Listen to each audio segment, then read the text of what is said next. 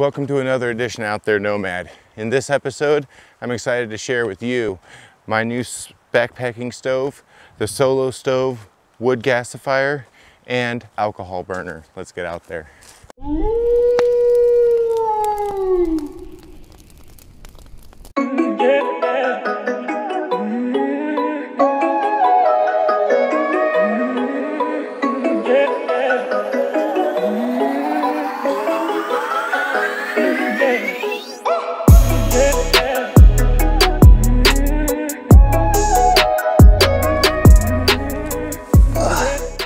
Okay, you get into camp, and after a long day of hiking and marching around through and tromping through the woods, you're probably gonna wanna sit down and make some food, maybe some hot chocolate, some coffee, what hikers do, you know.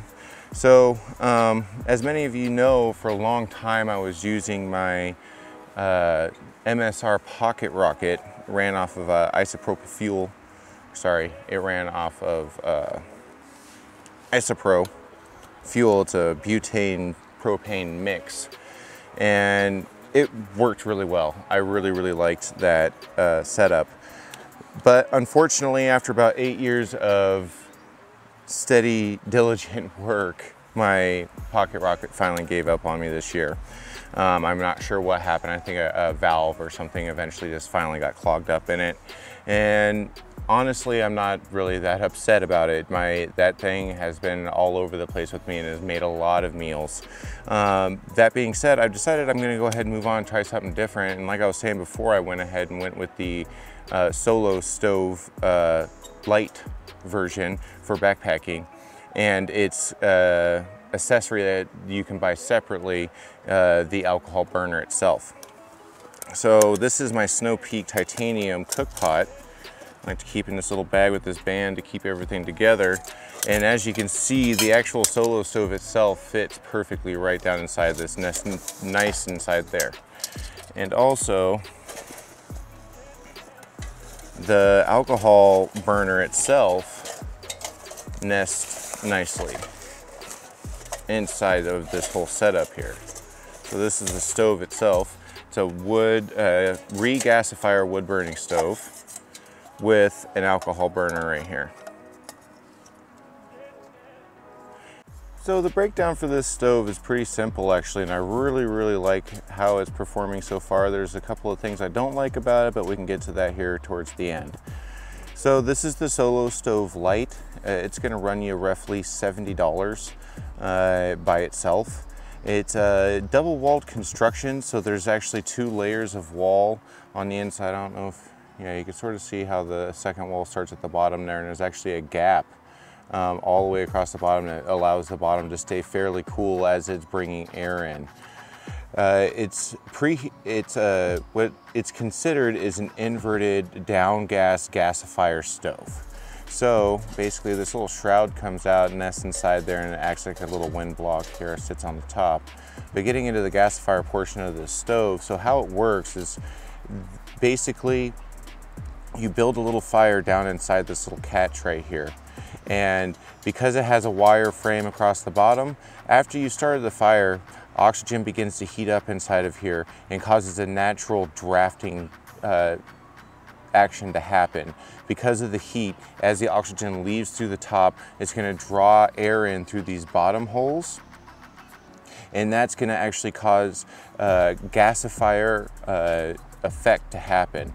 So what happens is it'll actually reburn the wood gas that comes from the smoke and the soot and everything else as you're burning a fire. It'll reburn that wood gas and burn it through these little side holes, and it'll draw warm air in through the bottom and cause almost like a rocket stove type of effect, but it's a gasifier. So as the preheated oxygen feeds back up into the wood box through the smaller holes at the top, causing a secondary combustion, allowing the fire to burn more completely and with less smoke. And so far, with having no moving parts or anything, and you can literally have the wood is out here, you'd use a handful of sticks, I'll show you here in a second, you can get a fire going and get it going inside of here and boil water and do what you need to do. I actually haven't tried really doing much cooking. I've mostly made coffee and boiled water and heated up water with this. But for a backpacking type situation, that's really what you're doing. I don't know, personally, I don't get into extensive cooking. And any type of cooking that I'm doing while I'm backpacking or hiking or through hiking, I'm gonna be able to do with this little stove right here. Just to get into a little bit of the technicals on this, the dimensions on this is 3.8 inches by 4.25 inches. So I mean, it's fairly small. You can see, I mean, it packs down nice and neat. And when you set it down and you put this on top, it's a nice neat little package. And they give you this little break here on the side so you could feed your sticks in, and we'll get into that a little bit here later too. If you find value in these videos, go ahead and feel free to give it a subscribe, a like, and ding that bell notification so you always stay caught up on whenever another Out There Nomad video is coming out. Also, don't forget to check out my new website, outtherenomad.com. Find me there. So the Solo Stove alcohol burner is about $20. Separate. You don't, as far as I can see, they don't have a kit that is included with this whole setup here. But it comes with an extinguisher that sits right on top of this little lid. Locks down on there real nice. It's not going to come off on you. And you don't have to worry about it slipping off there or anything like that. But the extinguisher itself, it also acts as a regulator. So if you go like this, you can sort of open and shut this lid here.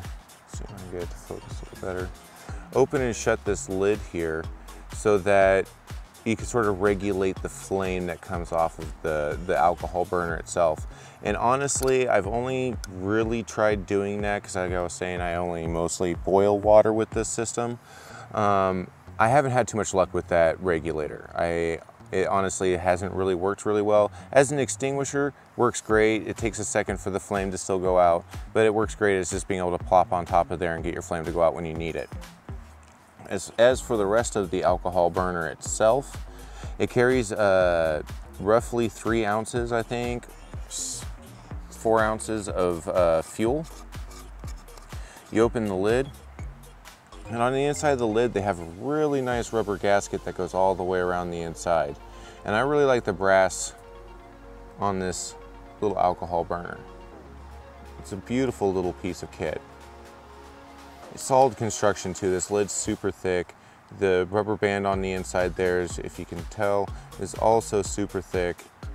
And it's made so that you can actually store fuel in there. And I don't know if you can see that rolling around in there. There's actually still fuel in there from the last time I burned this. And I've used this a handful, probably a dozen times now on different trips. And I'm really liking how this works. It starts really easily. You can use a ferro rod on this, no problem. Lighter right away. Not an issue. And because you can store it full, it just pull it out, open it up, light it, and it's going.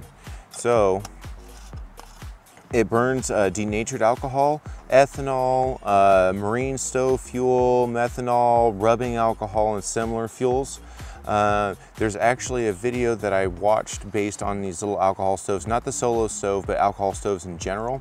And I'll go ahead and leave a little link card right here and a link in the description below for that video. I found it extremely informative, and if you guys are interested in trying to get into these little alcohol burners, I suggest checking it out. But they basically essentially did a test of a bunch of different types of fuels, including rubbing alcohol, denatured alcohol, mineral spirits, and different fuels for the alcohol burners. And the one that came out on top with the best burn times and the least amount of soot was the heat. And you can pick this up. It's for winter treating and water removal, antifreeze for gas lines and vehicles. But you can pick this up at pretty much any gas station. Literally, I picked this up at a gas station on the way up here today. This ran me about $4. If you went to an actual like Walmart or an actual auto parts store or something like that, I bet you can find this, or order it online through Amazon, maybe in bulk or something. Personally, I haven't been able to find anything larger than this, but I bet you if you buy it in bulk, you could probably get it even cheaper. And it burns really, really well, keeps your pot nice and clean. There's hardly any soot, if any, on the bottom of the pot, and it just burns with a really nice clear blue flame, which you'll see here in a minute. That just, it's hard to tell it's even there sometimes until it really gets going. So The dimensions on this little wood stove, or this little alcohol burner, actually, is 2.9 inches by 1.8 inches. So honestly, it's really nice and small, and the overall weight without fuel is 3.5 ounces. So definitely super nice, small piece of kit, really easy to use. Part of the reason why I chose this little setup here is the fact that there are no moving parts. There's nothing that's gonna break or get damaged, or, I mean, short of smashing the whole system into bits, there's nothing that's gonna break down on this. Maybe the rubber gasket or something, maybe this metal eventually. But honestly, I'm really impressed with what Solo Stove's put together here, and their construction on this is super solid. I haven't seen any warping. As you can see on this, there's some definite patina on there already, just from the burns I've done already. Like I was saying, probably a little over a dozen. I've cooked probably 20 pots of coffee and a couple meals and stuff like that on this. So far, definitely really impressed.